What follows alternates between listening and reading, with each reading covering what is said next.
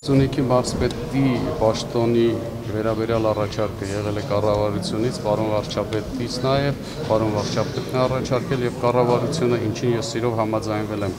կլիներ այլ առաջարկ, բնականաբար պետք է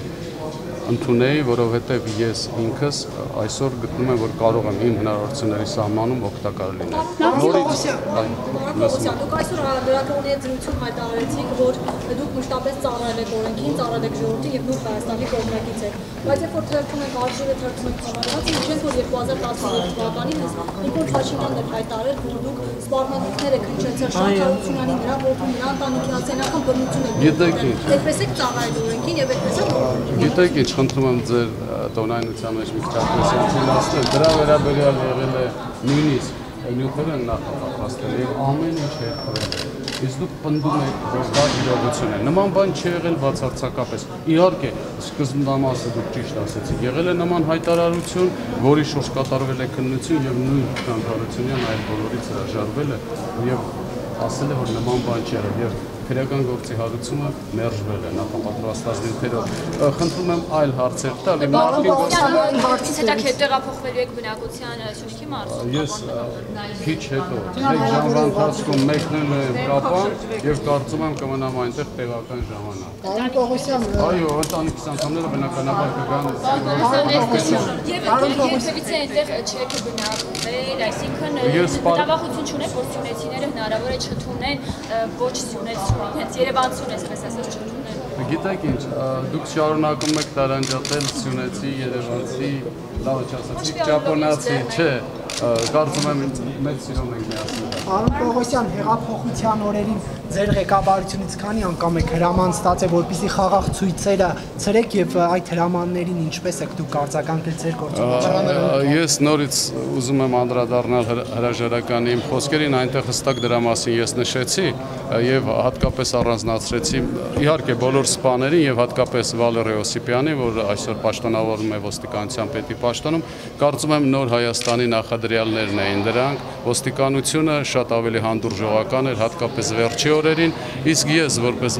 գեներալ, որպես սպա, որպես ուղղակի հայ պատվախնդիր մարդ արել եմ հնարավորին ամեն ինչը, որ բախումներ չլինեն։ Քանի անգամ եք հրաման ստացել խաղաղ ցույցերը ցրելու։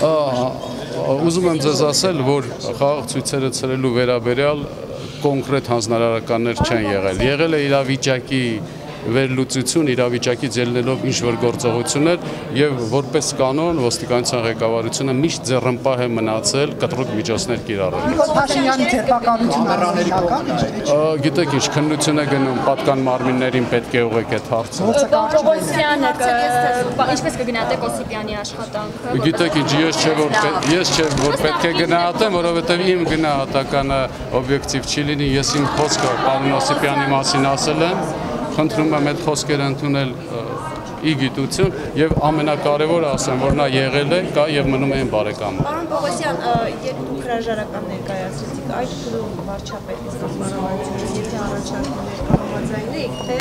այս ժամանակը ձեզ պետք է որ հասկանայիք այս կառավարությունը կարող է շարունակել ինչպես դուք ասում ծառայել հայրենիքին։ Գիտեք ոնց, ի սկզբանե երբ բարձր կառավարության նպատակները լավն են, բարի են եւ ապագային միտված։ Ուղղակի այդ դաթարը կարծում եմ ինձ պետք է։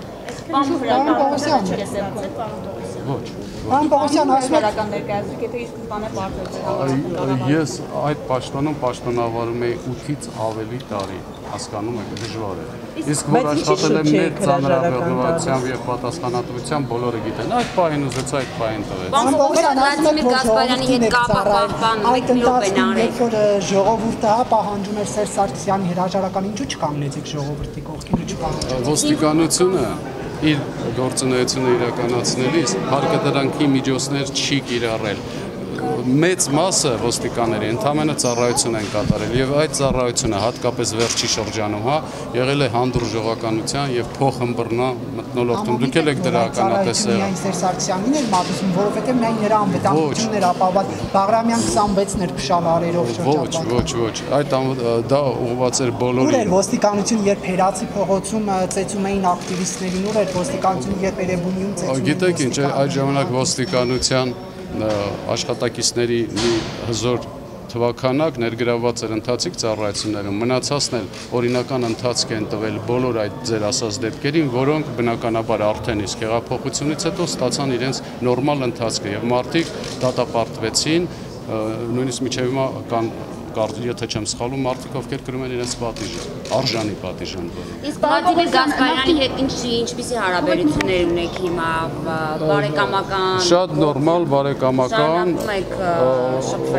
Գիտեք ինչ, իհարկե մենք շատ նորմալ հարաբերություններ ունենք եւ կարծում եմ կունենանք, բայց ամենօրյա շփումներ հաստատ չկա։ Առաջարկները այդ քննարկեցիք։ Ոչ։ Ինչքանով կօգնի ձեր նախկինում ունեցած փորձը ներկայում Սյունիքի մարզում ինչ-որ չարաշահումներ, ապօրինություններ բացահայտել։ Կարծում եմ դուք ինքներդ էլ համոզված եք, որ կօգնի։ Ես Սյունիքի մարզը ինձ շատ հոգեհարազատ մարզ է, ես չկա տարածաշրջան, որ ես իմ աշխատած ժամանակահատվածում այցելած չլինեմ։ Ես տարեկան 2-3 անգամ Սյունիքի մարզ է այցելում զուտ աշխատանքային այցով, քննարկումներով եւ այլն։ Այսինքն արդեն իսկ գիտեք ինչ-որ ապօրինությունների մասին, որոնց ուղղությամբ կարող եք աշխատանք։ Գիտեք ինչ բաներ կան, որոնց մասին հիմա ես չեմ ուզում բարձրաձայնեմ, որովհետեւ ընթացիկ աշխատանքները ցույց կտան։ Ես դեռ Երևանում եմ։ Հունան Պողոսյան, նոր Հայաստանի կողմնակիցն եք, ասացիք, ուրախ կլինեք նոր Հայաստանում աշխատելու, անկաշկանդ ավելի կաշխատեք, ի տարբերություն հին Հայաստանի։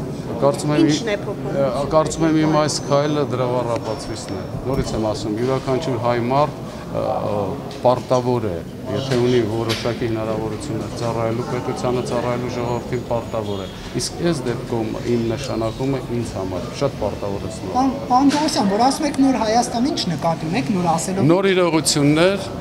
եւ ձեր ասած նոր Հայաստանը, իմ ասած, ձեր պատկերացրած իշխանություն չկա, որոնք բացված գիտեք ինչ, վերցնել եւ միանգամից հայտարարել կա, չկա, ես չեմ կարծում, կա ընդհանուր մոտեցում, որ այդ ամեն ինչը վերանա եւ կա զուտ աշխարհընկալում։ Մարդիկ պետք է հասկանան ու ընկալեն, որ վերջ, ով չի հասկանում, չի ընկալում, ով սովոր է գողություն կատարելուն, բնականաբար տեղ չի ունենա նոր Հայաստանում։ Սերժ Սարգսյանի օրոք եղել է իրավիճակ, որ քաղաքական պատվեր եք ստացելու ինչ որ գործ կողմսկել եք։ Ոչ։